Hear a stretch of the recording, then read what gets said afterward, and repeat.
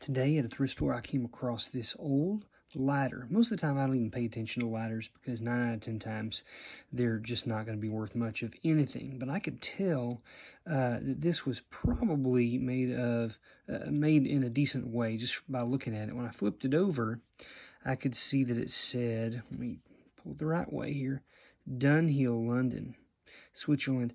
I know that Dunhill makes arguably the best ladder out there, or at least did for a long time.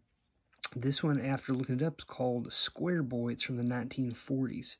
If you flip it up right here, this is where it does. This is either sterling silver or silver plated. I paid $10 for this. It sells between $100 and $250 depending on condition on eBay. Definitely look close at ladders when you see them because you might find something that's quite valuable.